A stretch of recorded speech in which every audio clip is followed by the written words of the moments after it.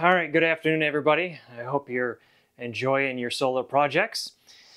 Today, I kind of want to do another load test, but I want it to be a little more practical.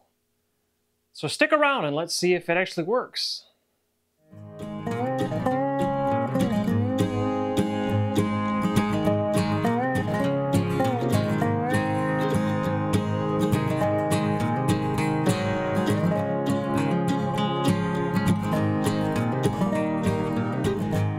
So if you watched my last video, you saw that I had gone through and I had tried to really kick up a bunch of different loads and really push the system to overload, really.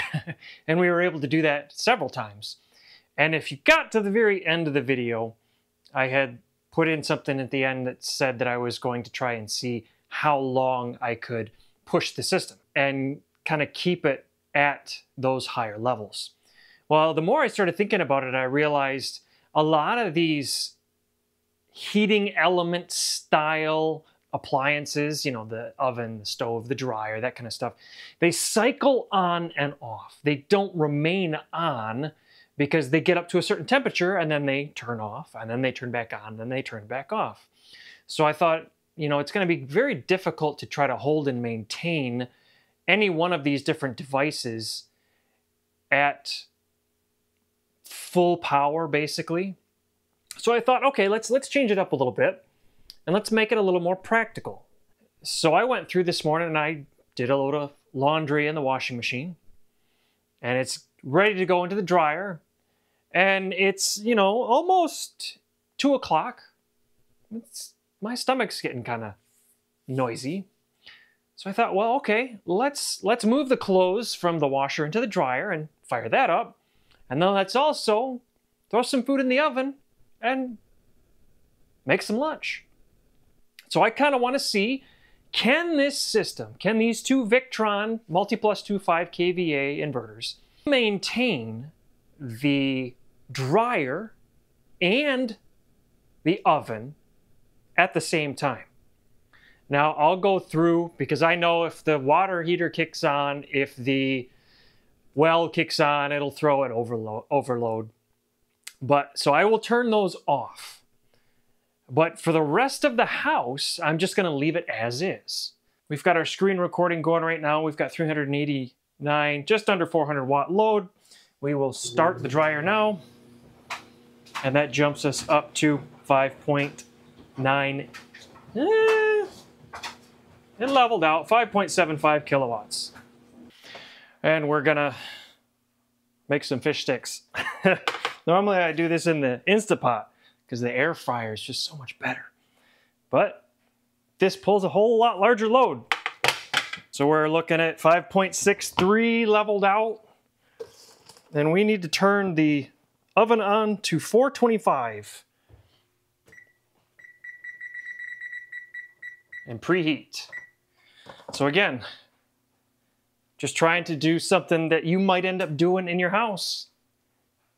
Oven just kicked on, overload light is blinking on the inverter, and we're just around 9 kilowatts between the dryer and the stove. So we're 4.28 on leg 1 and 4.6 on leg 2. That's not bad at all.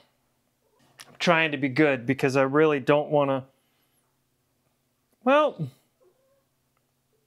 what if I wanted to make some tea as well? I don't drink tea, but what if I wanted to?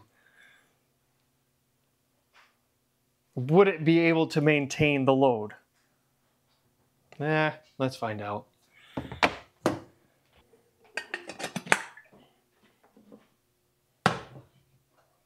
.8 kilowatts. Let's try it on low and just see what it does.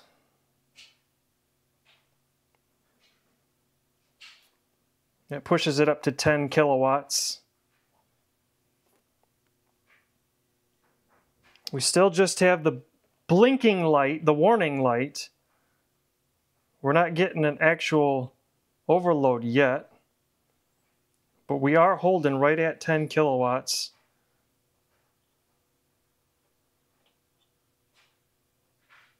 And so you're seeing right now that fluctuation of the burner turning on and off.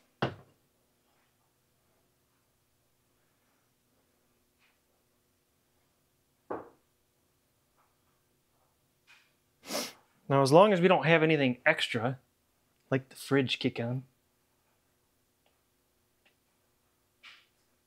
See, now something just looks like a couple something's turned off, so it dropped back down to 7.5. That's still going. So let's leave it and see, can we get through this, you know, lunch break.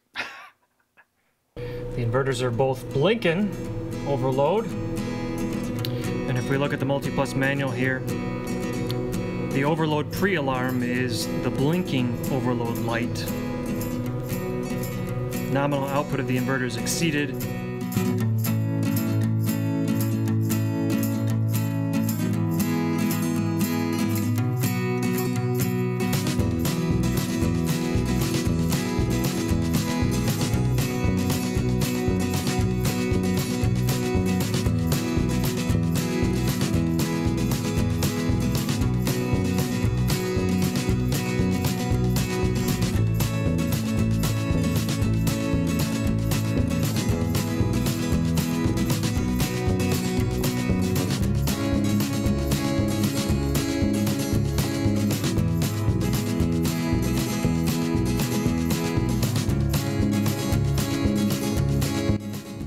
Perfect timing. It's all done.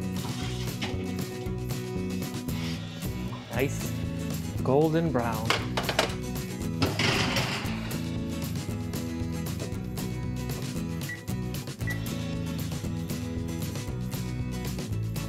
So I know this wasn't really a technical test, but it was a real world test.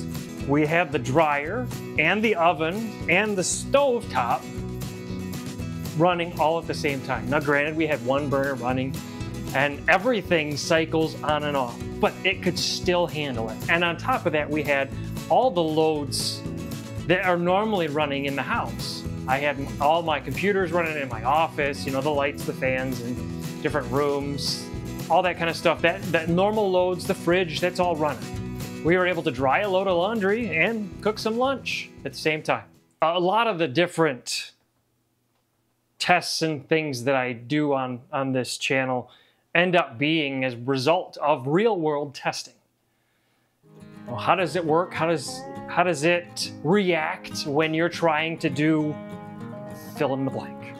And so this was just another idea that came to mind, kind of twofold, you know, wanting to see if it would work, and I was hungry. Well, I'm gonna go eat some lunch, and I'm gonna let y'all go. So y'all stay safe, stay cool, and we'll catch up with you later.